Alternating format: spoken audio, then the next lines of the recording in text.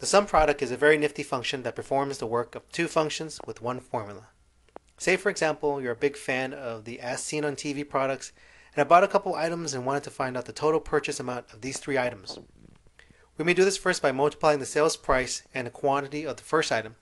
So here in cell D2, put an equal sign there.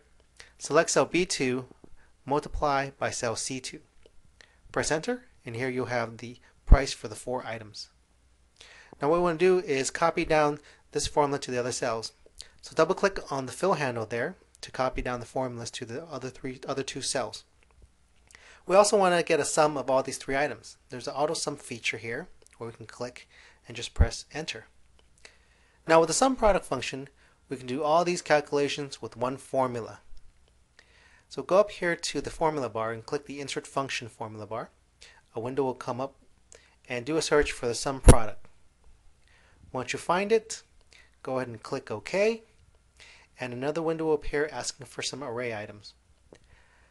Array 1 is all the sales price of the items, so go ahead and select from cell B2 to B4. Array 2 is all the sales quantities. As you can see here, after you selected cell C2, it actually done a calculation here for the total amount. So click OK, and there you go. The sum product is a nice little function that performs the work of these two calculations. Thanks for watching.